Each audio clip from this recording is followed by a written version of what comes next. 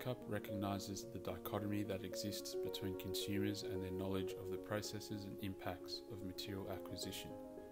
This disconnect has led to a growing desire for more, for new products, and for materials based on their assumed societal value, where the economic value is what is most considered, ultimately leading to a heightened reliance on extractive industries, allowing existing and emerging industries to continue to strive and pose significant threats on our environment, often irreversible in the quest for more.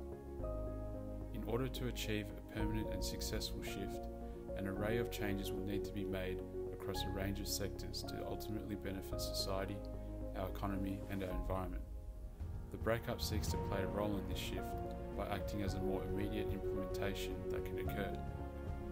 The breakup will take form as a smartphone app and physical printed guideline that seeks to explore two key aspects of the construction industry: demolition and specification, where consumers are able to utilise these outcomes on-site before demolition occurs and during the design phases to better their understanding of the true costs of material obtainment during material specification processes for projects.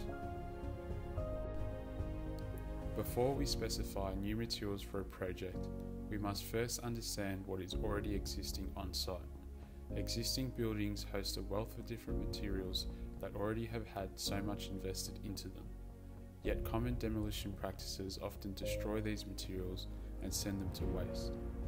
In 2004 to 2005, Australia generated 15.1 million tonnes of construction and demolition waste. The following year, over 16.3 million tonnes was generated, and 10 years later, in 2017, this rose to 20.4 million tonnes. However, 2017 also saw the introduction of China's national sword policy, which restricted waste imports, forbidding the importation of 24 waste types and placing strict contamination limits on others. In 2017, Australia exported 1.3 million tonnes of recycled materials to China, so these new regulations pose a significant threat as to what is done with Australia's waste. Encouraging government structures to develop a market for the treatment of recycled wastes and infrastructures that enable alternative waste treatment options. As such, the material reuse section of the breakup seeks to offer an immediate change, presenting a range of generative ideas for materials often found in buildings and how they can be reused in contemporary building applications through a change in demolition practices. Additionally, these materials will be diverted from waste and landfill sites that are often ill-equipped to handle commingled and contaminated wastes, whilst lessening the need for new materials and, in turn, reducing our reliance on their extractive processes. Doing so through a visual diagram that splits the generative ideas into four key categories: incorporate, furniture and accessories, design, and recycle. The typically hidden, unknown, or ignored aspects of material obtainment will be explored and rated in this section of the framework, seeking to highlight the vast involvement of varying industries and elements in the creation of materials and their delivery to site, whilst also offering viable and sustainable alternatives that allow the opportunity for comparisons to be made. By doing so, the breakup will grant consumers with further knowledge that seeks to expand their considerations beyond the economic value of a product and include the true costs of material obtainment, leading to more environmentally conscious decisions that ultimately reduce our reliance on the extractive industries that produce them. The diagram serves as a visual representation of researched and assessed information to generate a quantitative analysis of a range of materials. Simplifying the array of processes into a simple rating system offers the opportunity for the information to be more easily digested by viewers, and in turn make more well-informed decisions.